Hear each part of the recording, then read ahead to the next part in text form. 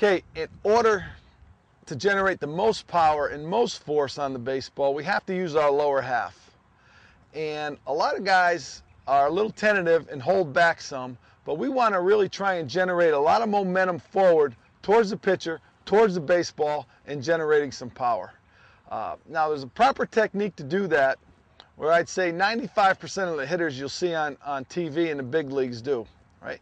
And what you want to do is you want to initiate a little momentum forward on your stride. Then as this front heel hits the ground, this back heel comes off. Okay? So this is the beginning of the momentum and the torque. Okay? I'm square, boom, I'm starting with my hips. Now, here's the important part, is the finish.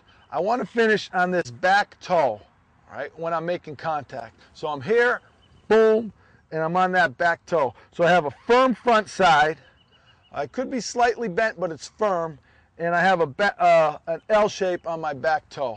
So when I'm going to swing here, I'm going to stride, boom, firm front side, back toe, to get these hips all the way through. If I just sit and spin on this, my hips don't really come all the way through.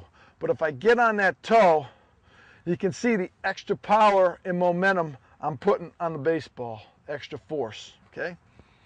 Now we'll bring Pat out, and you can just watch his lower half as he explodes to the baseball and gets on his foot. You may see on a lot of guys, once they get here, after they get here, the foot will come back down, but that's after the fact.